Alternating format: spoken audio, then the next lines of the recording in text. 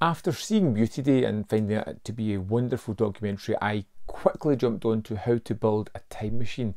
Not really too sure what I was getting into with this, but knowing that Cheel had directed both this and Beauty Day, and this was a kind of wonderful documentary. A really quick 82 minutes.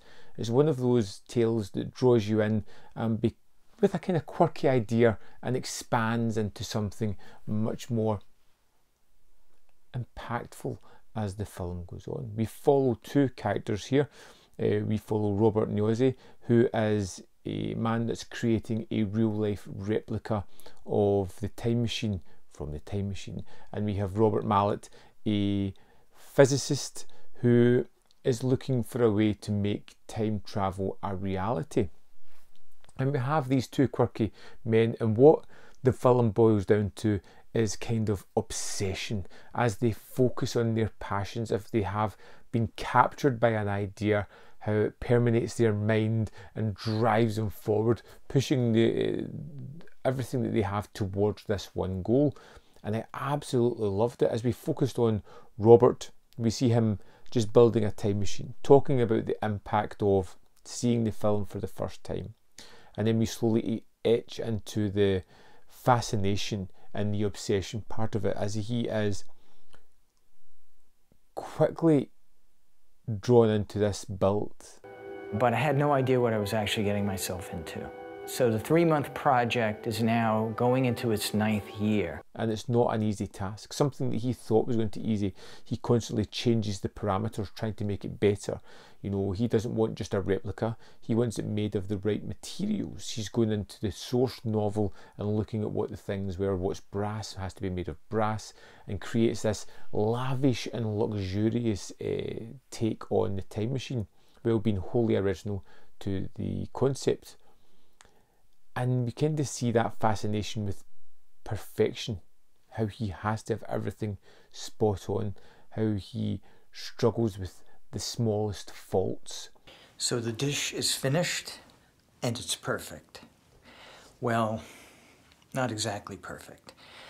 I hesitated telling you this. How he struggles to even own up to things that aren't quite perfect. He knows, as most people do in this kind of situation, that it's incredibly wrong what he's focusing on, but he just can't stop himself from doing it.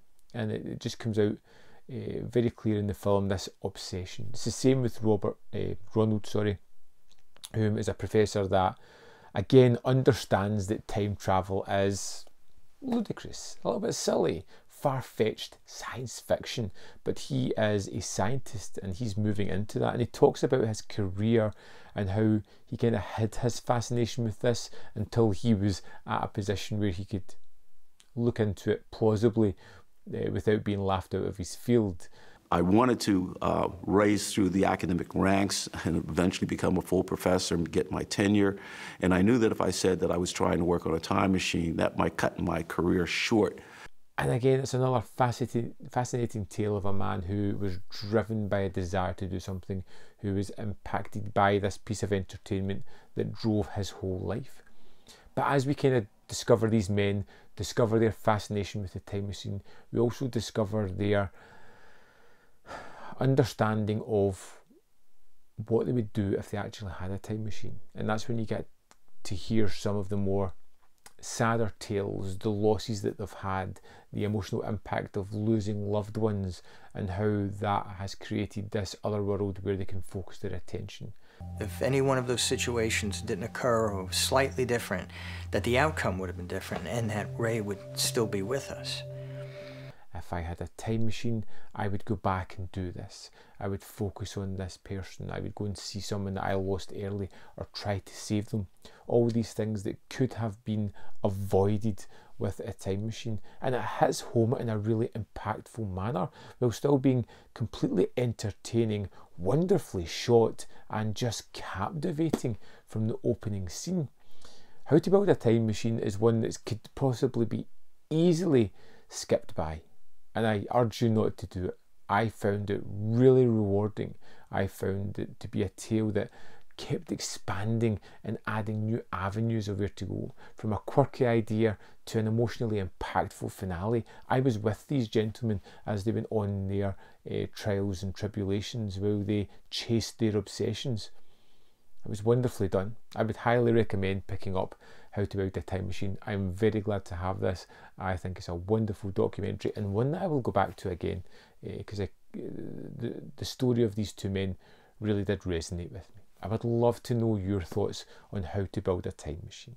Drop me a comment down below. Let me know if you've picked this up, if you're going to, what you thought of the movie, if you've seen it. While you're down there, don't forget to hit the like button, because it really helps these videos. There's more content up here.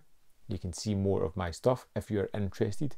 And in the description box below are links to the Patreon, membership program, and manvfilm.com. All ways in which you can support me. Thanks for watching, and I'll see you next time.